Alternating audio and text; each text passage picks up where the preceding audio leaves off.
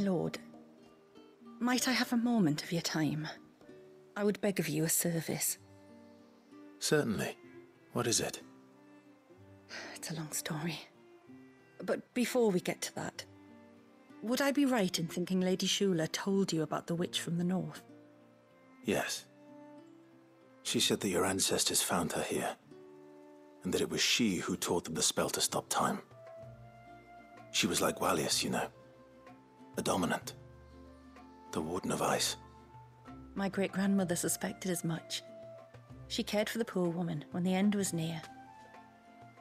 And it was she whose duty it became to attend her grave. A duty that was passed down to me. I see.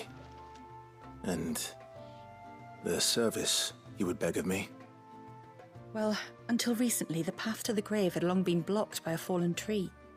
But when our woodsmen finally found time to move it, we quickly realized it might have been better had they not.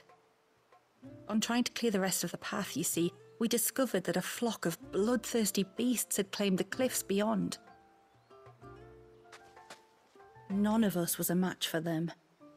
But you, my lord, have proven your strength many times over.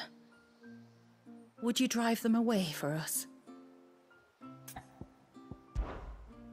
I understand. You have more pressing matters to attend to, no doubt. Yeah. Of course. I'll see the path is made safe. Thank you, my lord. The grave is in a place called Witchdrop. To reach it, one must turn left at the Winged Wains, then follow the path around to the right, deep into the forest. Why so far from Haven? It was where she lived. When our ancestors first came to Mysidia, they found her there, in an old abandoned village, and it was her heartfelt wish to return there in death.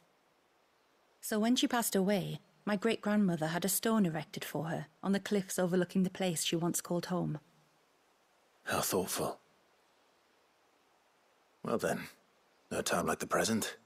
Left at the ships, then round to the right, you said. Just so. Thank you once again, my lord. I will join you at the grave anon.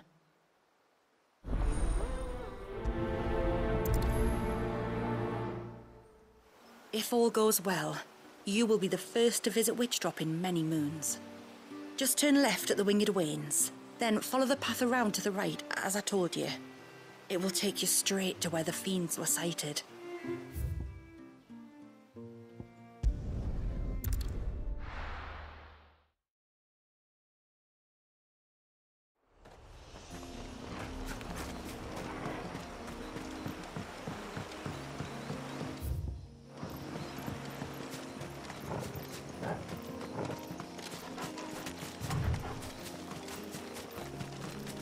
This should be the path to Witchdrop. Hungry, Torgal?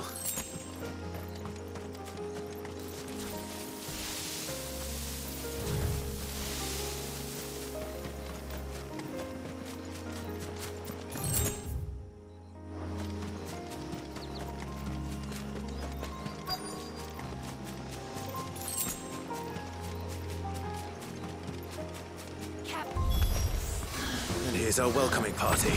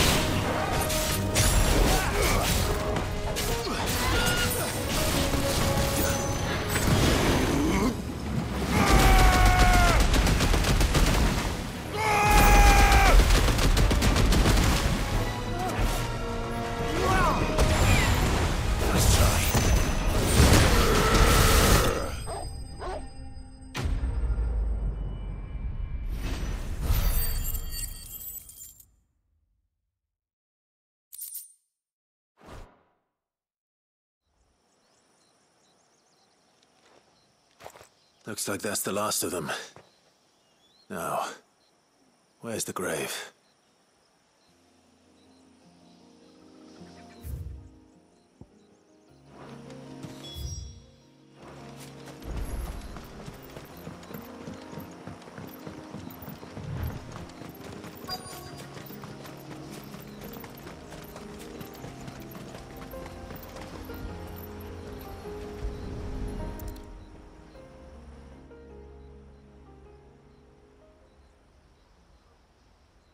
This must be it. My lord, thank you for making the path safe again. Ise. Was that her name? Yes. Hardly the most fitting tribute for a dominant, is it? A rough-hewn stone with naught but a given name engraved on it. But my ancestors had only been here a matter of weeks when she passed. Every day was a struggle to survive. They had neither the time nor the energy to devote to a more elaborate memorial. Yet they spared what they could to grant her wish, that even in death she might continue to watch over her home. She lived down there then? In the ruins?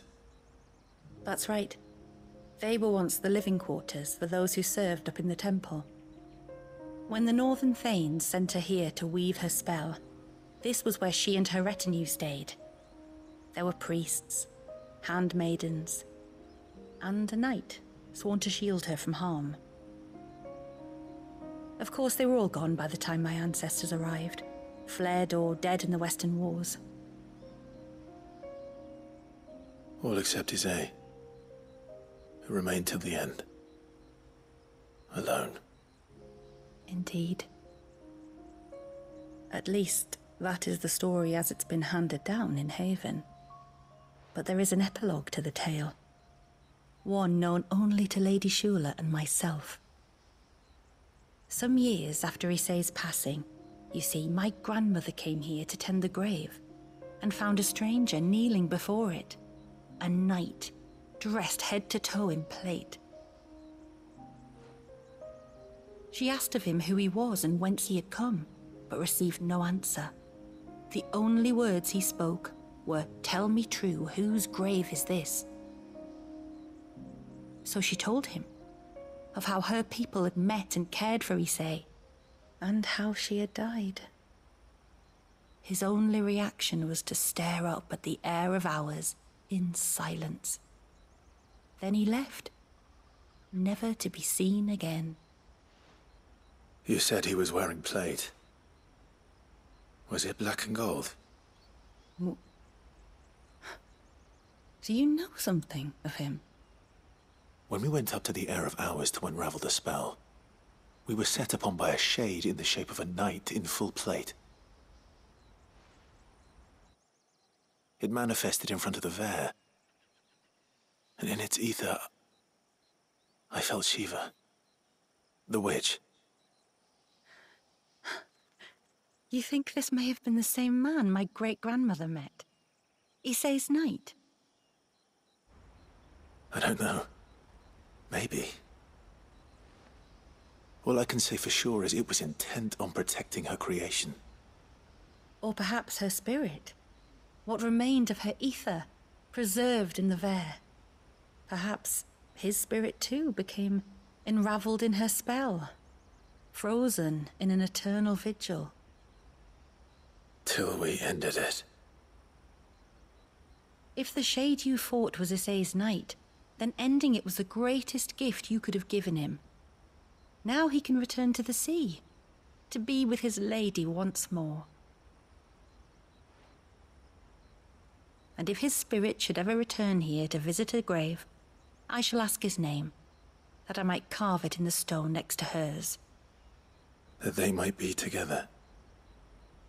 Once and for all.